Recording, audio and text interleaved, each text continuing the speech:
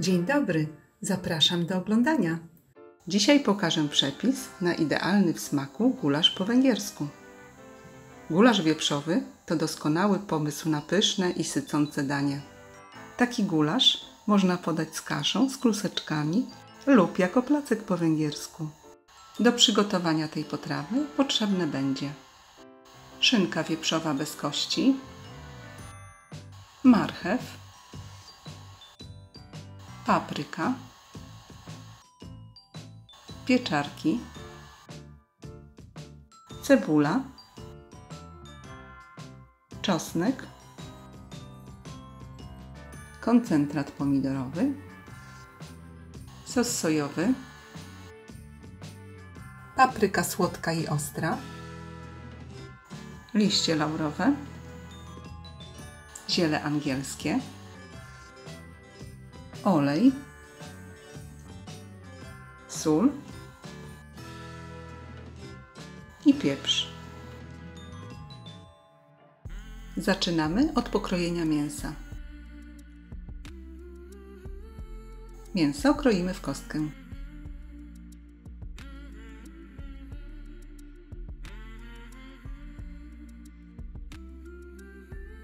I cebulę również kroimy w kostkę. Do garnka wlewamy 2 łyżki oleju lub oliwy z oliwek. Na rozgrzany olej dodajemy pokrojoną cebulę. Cebulę chwilę smażymy do lekkiego zrumienienia na średniej mocy kuchenki.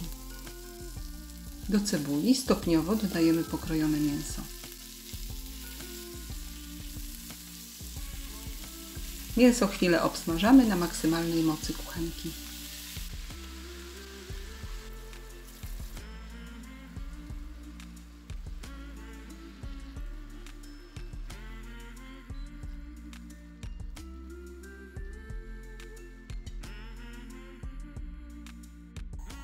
Czosnek kroimy w plasterki i dodajemy do mięsa.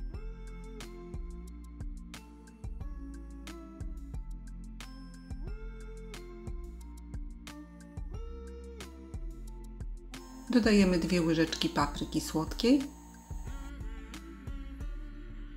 Dodajemy pół łyżeczki papryki ostrej. Dodajemy łyżkę sosu sojowego, 3 liście laurowe i kilka ziaren ziela angielskiego. I dokładnie mieszamy.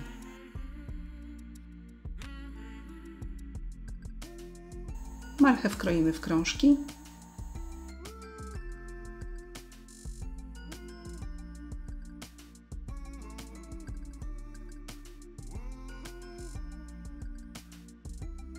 Paprykę pozbawiamy gniazd nasiennych i kroimy w kostkę. Ilość warzyw oczywiście można dowolnie zwiększyć. Następnie połowę pokrojonej papryki wrzucamy do garnka.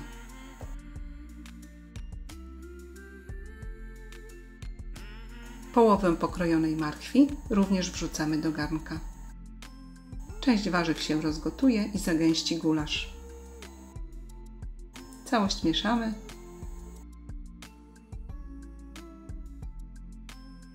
Do mięsa wlewamy szklankę wody.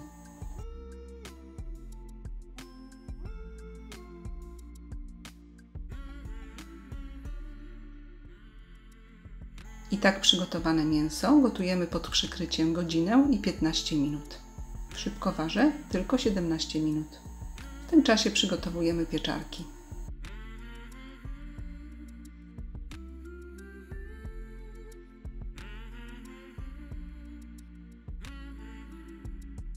Pieczarki kroimy w ćwierć plasterki.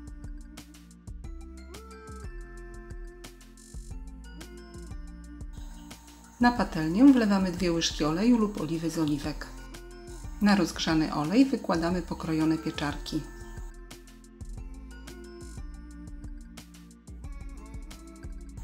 Mieszamy.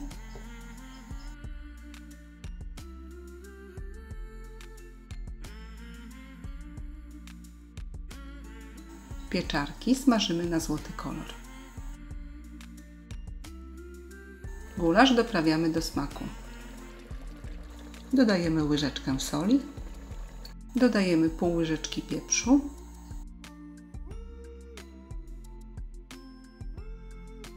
i dodajemy pozostałe warzywa, marchew i paprykę. I uwaga, najbezpieczniej użyć czerwonej papryki, ponieważ zielona może nadać goryczy naszej potrawie. Następnie dodajemy podsmażone pieczarki,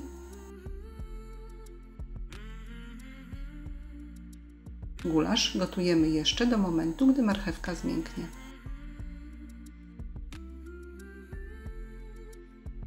Jeśli gulasz jest zbyt gęsty, dolewamy wodę. Na koniec dodajemy 2 łyżki koncentratu pomidorowego.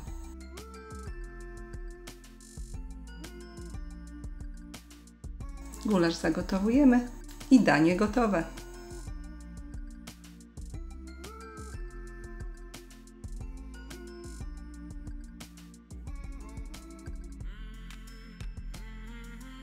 Pięknie dziękuję za obejrzenie filmu i zapraszam do subskrypcji mojego kanału. Smacznego!